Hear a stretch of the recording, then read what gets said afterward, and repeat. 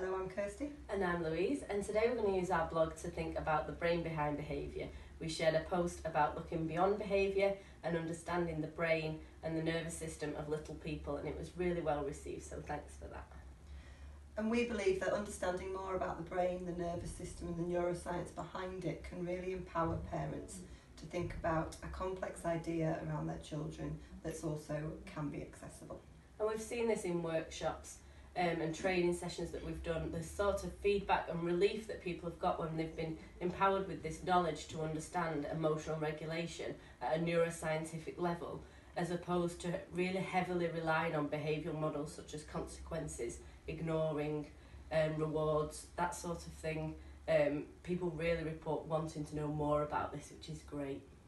And just like we would never want to ignore or punish physical pain, we think exactly the same about emotional pain and distress.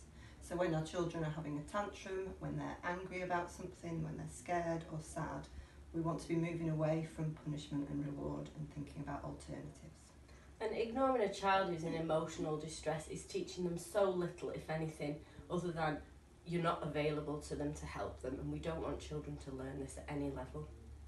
And therefore, thinking about what we can do, we always recommend that your first job as a parent is to move to a point of comforting and being available for the child, getting down to their level physically and emotionally, being with them in their distress.